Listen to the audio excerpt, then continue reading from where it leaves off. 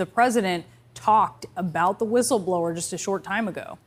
That's right, Brianna. President Trump suggested to reporters the White House is trying to discover the identity of the whistleblower whose complaint launched the Ukraine investigation. The president is on the attack, warning the chairman of the House Intelligence Committee could be arrested for treason and that the country could be drawn into a civil war if he's impeached.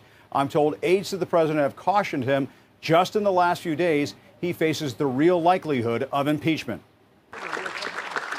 In a sign of growing frustration that he faces the real prospect of impeachment, President Trump is demanding to find out the identity of the administration official who blew the whistle on his phone call with the leader of Ukraine about Joe Biden. Well, we're trying to find out about a whistleblower. When you have a whistleblower that reports things that were incorrect, as you know, and you probably now have figured it out, the statement I made to the president of Ukraine, a good man, a nice man, was perfect. It was perfect. That drew a quick response from the whistleblower's attorney, who tweeted, "The intel community whistleblower is entitled to anonymity. Law and policy support this, and the individual is not to be retaliated against.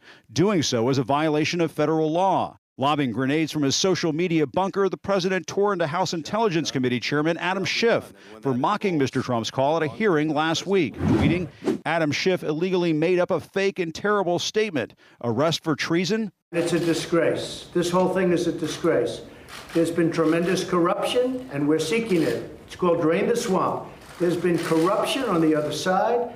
There's been corruption like you've never seen." White House aides have grown frustrated with Mr. Trump's clinging to a bogus conspiracy theory that it was Ukraine, not Russia, that meddled in the 2016 election. A false claim former counterterrorism advisor Tom Bossert says he's tried to ask the president to abandon. And at this point, I am deeply frustrated with what he and the legal team is doing and repeating that debunked theory to the president.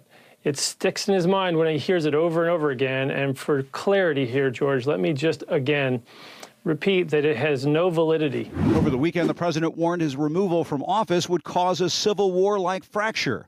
That prompted one House Republican to tweet, "I have visited nations ravaged by civil war. I've never imagined such a quote to be repeated by a president. This is beyond repugnant." Mr. Trump's 2016 foe summed it up by calling the president a destructive force of nature. A corrupt human tornado. Senate Majority Leader Mitch McConnell says his chamber would have to consider removing the president if the House votes to impeach. Under the Senate rules, we're required to take it up if the House does go down that path, and we'll follow the Senate rules.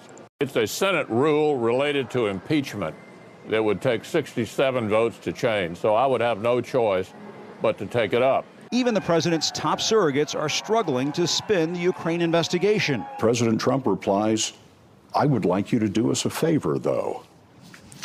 Well, you just added another word.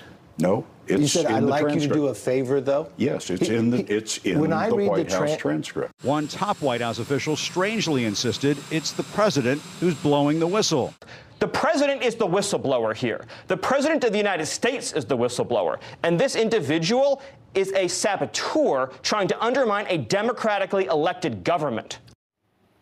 Now, sources familiar with internal deliberations over the last few days involving Mr. Trump and top advisors about his call with Ukraine's leaders say aides to the president have warned him he faces the real likelihood of being impeached.